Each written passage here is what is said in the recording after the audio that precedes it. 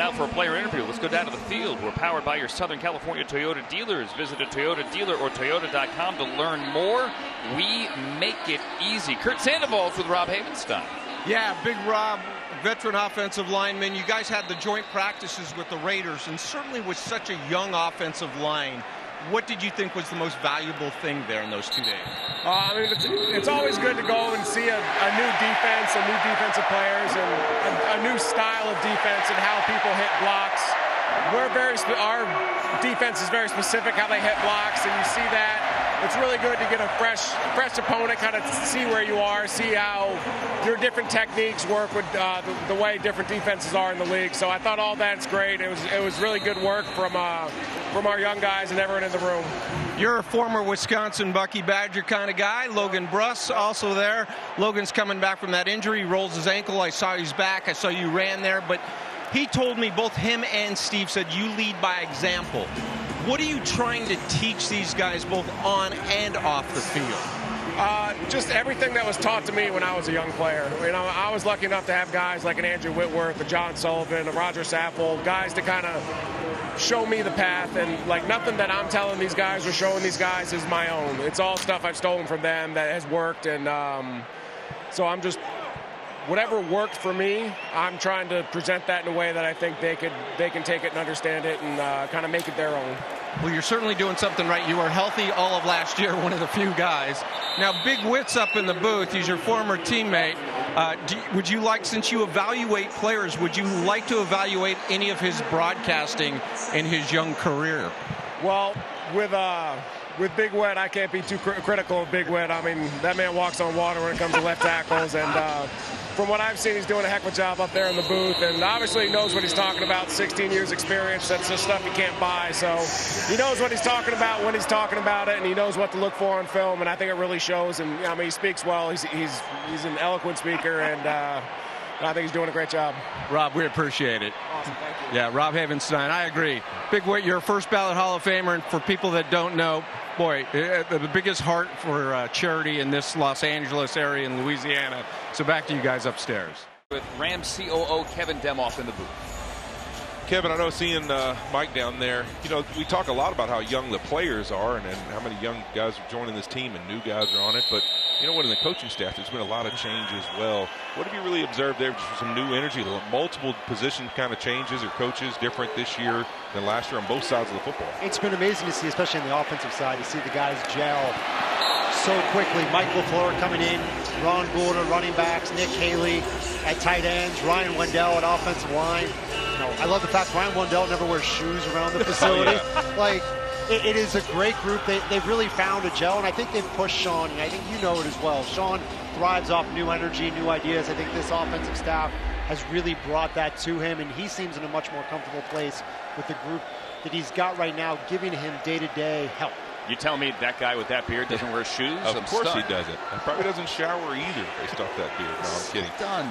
But yeah, I think that's one of the things I compared, you know, the first preseason game. I said, to me, this might be the closest thing for Sean to 2017, just because not just the players are new, but the coaches and getting to know them all and everybody getting a feel for each other. It's almost like this new excitement of getting to know each other in a new relationship and with the players and the coaches, and you can kind of feel that positive energy. Keelan Cole to the one. Raiders run to the line here, and a flag is thrown. You know, last year I come in the booth, and I think Houston had like a 20-play drive. I'm never doing this again. This is like the 15th. Listen, Sean had his positive moment finally. Just stick in there. Stick with us. Dalton Wagner with that long hair, the man that the Raiders have taken to calling big country at right tackle. Going to need like a 99-yard pick six. I like it. Do you want that? Call the pick six right now. I'll drop an S-bomb if that happens. There we go. I love it. Well, I'll join Sean. Sean McVay had the hot mic there, but hey, he was excited for the Jake Hummel pick six. Let's see what we get. First and goal. They back up to the 6. No pick six here. Damian Williams carry. Rather than to go back to your point, there is an energy in the building similar to 2017. You know, 2017, we jump on the scene, you come, Robert comes, new coaching staff, we jump out of the gate, and then we were perennial Super Bowl contenders every year, and that stressed the offseason. I'm not saying this team, I think this team has a legitimate shot to compete if we can stay healthy. but there is a lesser expectation, I would say, outside the building, not inside the building, outside the building. And I think that's allowed the group to really gel, to use that as an energy, as a chip. And you feel that for the first time. You couldn't say in 2019, 2020, 2021, people don't believe us. I think that is a rallying cry this year. That 2017 team made the playoffs, obviously lost to the Falcons at the Coliseum. Here's Tucker, brought down. Nice tackle there by Quindell Johnson, one of those young DBs. And to your point about Sean, you do feel that energy. It feels like he's coaching the players and kind of coaching his new staff as well. And you have moments like this.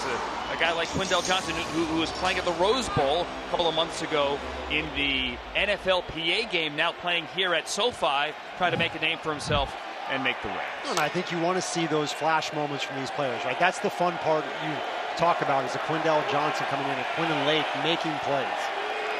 3rd and goal. Let's see if they can get off the field here. From the 2.5, Aiden O'Connell has time. Back to the end zone. Wilkerson, he's got the touchdown. O'Connell had all kinds of time. And he found the veteran Wilkerson on the end. No pick six. Sorry about that. Kev, I'm sorry. We tried for you. We put out the good energy. It just didn't happen. Keir Thomas was the closest to O'Connell. Got the right foot down, dragged the left foot with Jones behind him. Make sure that right toe's in.